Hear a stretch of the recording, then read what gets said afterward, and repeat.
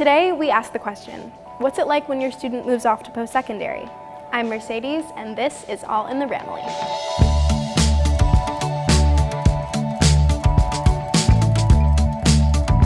The transition to post-secondary can be a really challenging time in a student's life.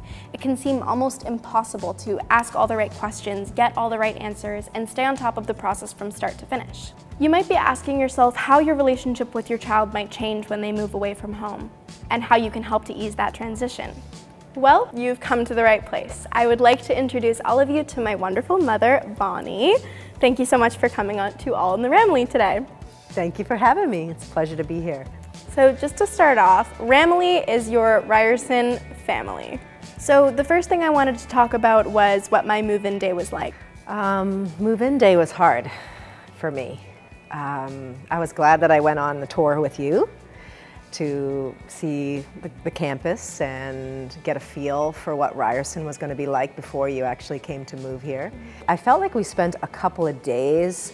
It wasn't like a one-day thing. We came early and we settled you in like maybe over a spread of 2 days. Yeah. And then it was great until your roommate came. And you had already met your roommate on Facebook or online, and you had this bond already. When she came in the door, you guys just embraced, and that was it.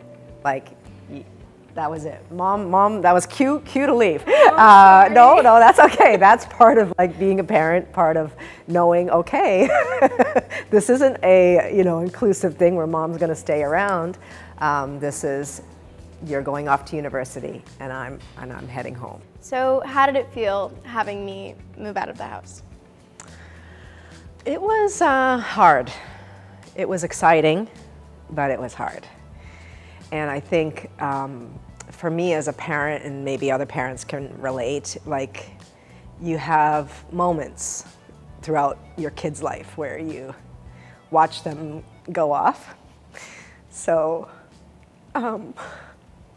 whether it's, sorry. I know, it's okay. Okay, so whether it's like going off to daycare or first day of school or first day at your job or first day at uni, and it's great. Like you wanna raise your kids so they fly and they go, but it's hard. I'll never forget that night that you didn't come back home. Like that was a rough night for me, and I'll never forget that day, as I would never forget the first day you went off to school or graduated grade 8 or graduated high school. So it was this juxtaposition of like, knowing I was doing the right thing by encouraging you to go, but it was hard, no doubt. It was hard. So when it comes to trust and communication, how did we navigate that?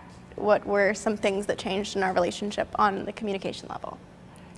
Well, I love the technology we have today because I can, as much as people can put down social media, Facebook, Instagram. You text me every day without fail, so that was every night I felt I wanted to text you. I wanted you to know I was thinking of you.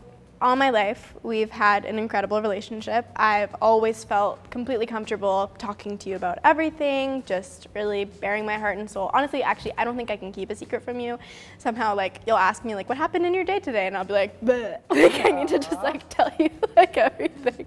And that didn't change when I moved away, for sure. No. When anything happened that was, like, a big deal. Like, if, like a fight went down at a party, if I was having drama yes. with my friends, whatever was going on, I felt like I really kept you in the loop. And for me, that was like integral because I needed somebody who not only really understood me and all the problems that I've been through in my life before, but also just like a grounded adult to tell me like, hey, it's all gonna be okay. It's gonna be over in a week.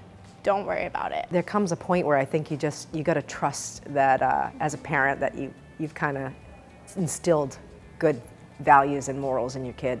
I felt for me just always either giving you the permission or to call me if you needed at any time, to access to my credit card if you needed to Uber home, I would rather have you be safe at 3 in the morning than walking home alone because everyone ditched you for another party or for another club and you're tired.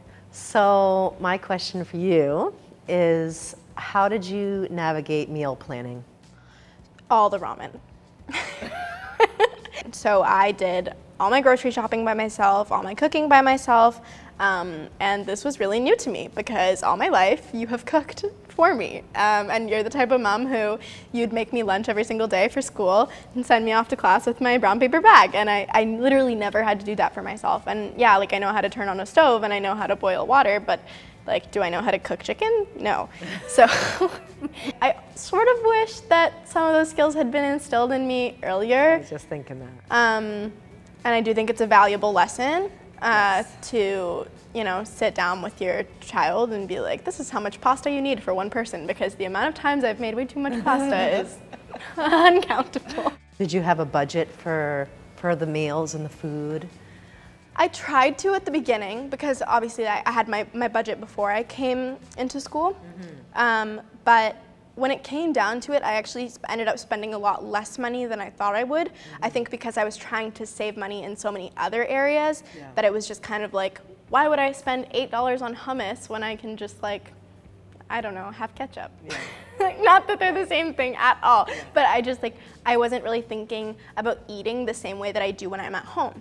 Because it's just like, oh, the food's just there. That's all the time we have for today on All in the RAMILY. Thanks so much, Mom, for coming in. So if you and your family have questions about transitioning to Ryerson, we'd love to hear them. Visit @Ryerson on Twitter, Facebook, Instagram, and on our blog to ask questions, stay up to date on important information, and get an inside look at life in Toronto. See you next time.